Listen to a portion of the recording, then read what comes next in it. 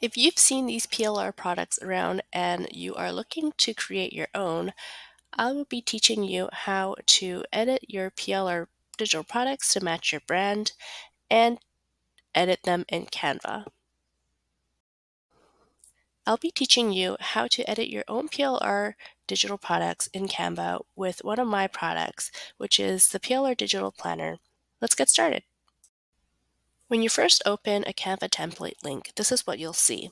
What you need to do is just click on that button and it will create a new template for you to design. Once it has created a copy of the template, this is what it looks like. The first thing I like to do is go into the template section of Canva and search for planner covers that you like to use. Once you've found a planner cover that you like to use, just click it and add it as a new page, or replace it if you don't want that page anymore. You'll just have to be especially careful if you're replacing a page in a hyperlinked planner because it might break the links. So to be safe, you can always replace the page instead of adding a new one. Now, this is the cool part about Canva is that you can select the template and then it'll show you the styles attached to that template. And when you do that, you can use that style and then replace all the styles in the existing pages. That way, you can create a consistent style across your whole planner in a few clicks. Of course, it's not always perfect, but you can always easily match up the colors from the color template and fix some of the font formatting if you need to.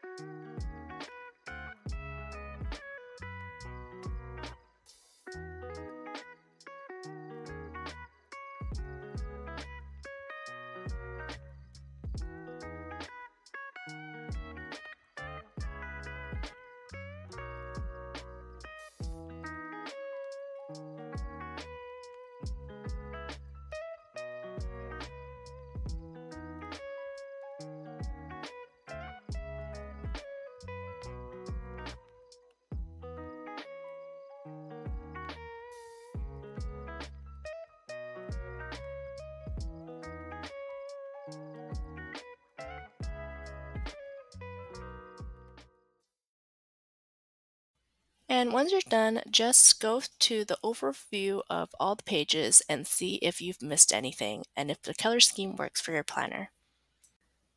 And after putting some final touches to your planner, you're done. And it's easy as that, and it can be done in less than 20 minutes.